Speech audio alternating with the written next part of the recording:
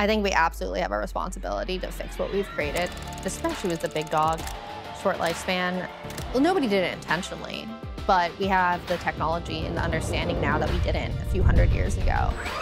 If we bring this drug to market, I'll be able to directly tie my effort and my team's effort to potentially millions of dog life years gained.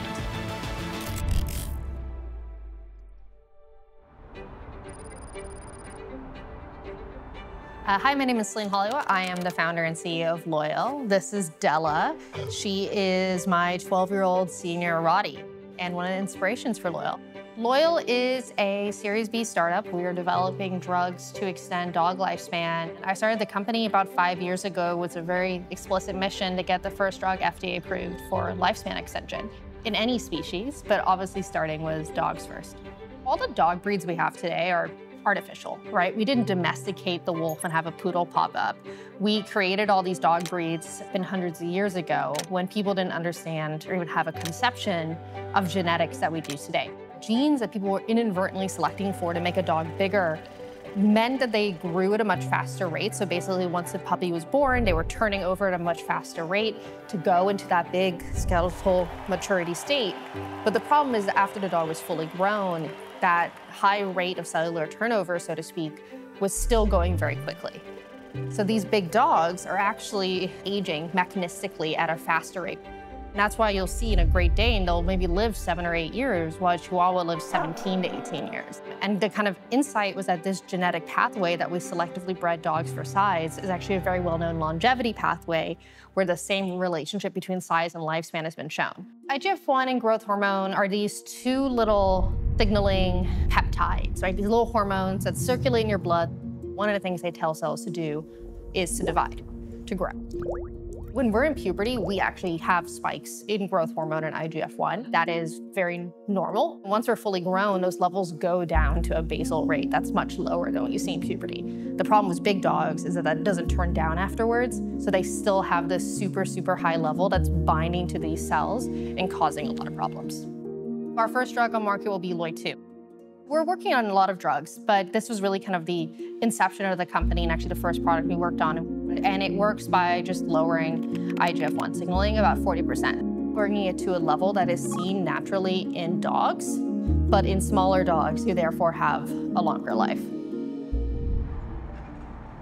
One of the why nows of Loyal was the creation of a new regulatory pathway by the FDA for veterinary medicine called expanded conditional approval that allows drugs that are very difficult to bring to market because proving their efficacy definitively will take a really, really long time or be very complicated, but otherwise have strong shorter-term data. That regulatory pathway made it logistically and financially feasible, candidly, to work on something as audacious and ambitious as a dog longevity drug. We've gotten RxC efficacy approval twice now. The first time, we got it for the big dog short lifespan drug.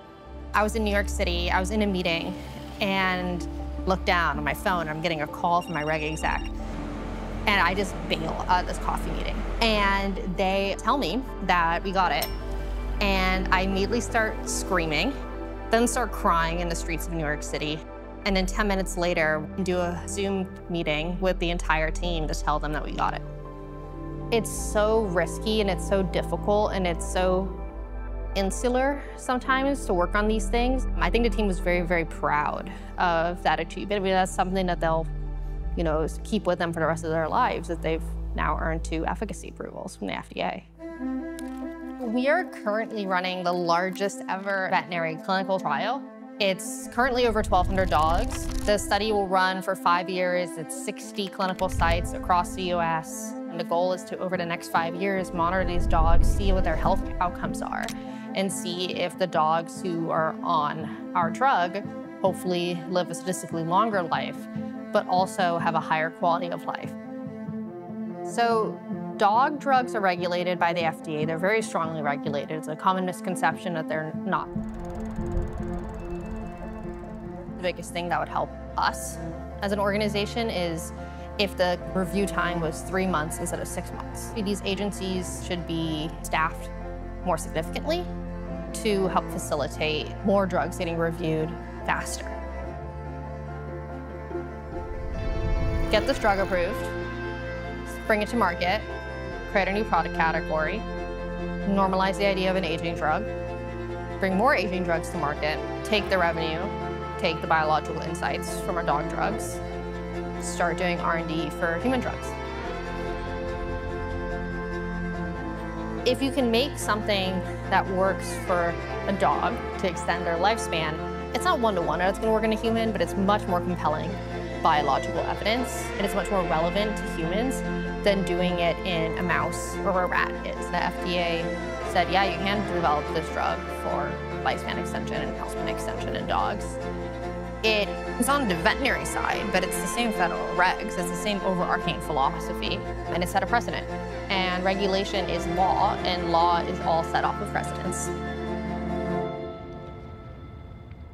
One of the reasons I'm very passionate about this is, I had a dog named Wolfie who passed away, and she had cancer.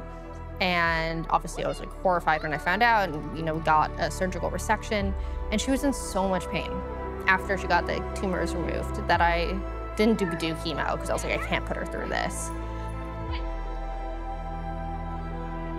The way I've always thought about it is moments in your life and the importance of your childhood pet being there. I really want Della, my old lady, to be there for my wedding and to meet my first kid. And with a Rottie's average lifespan, she's at it. With the standard care, she's not going to get there. And it's heartbreaking, right? It's heartbreaking that, my future kids will most likely never meet this girl. If we don't pull this off, it'll burn the space for everyone else. Like the classical, space example is SpaceX, right? Where they had that last rocket, and they were gonna run out of money afterwards, and what if that rocket had exploded? Maybe SpaceX would have made it through, maybe it wouldn't have. Would that have burned the idea of reusable rockets? Maybe. Certainly would take longer for Loyal to exist if we, exploded the rocket. I could have gone down a supplement or dog food path that had a product on the market years ago, and it would have been great and lucrative and whatnot. I wanted to show that we could take an aging drug through one of the most rigorous regulatory processes in the world and earn approval just like anybody else.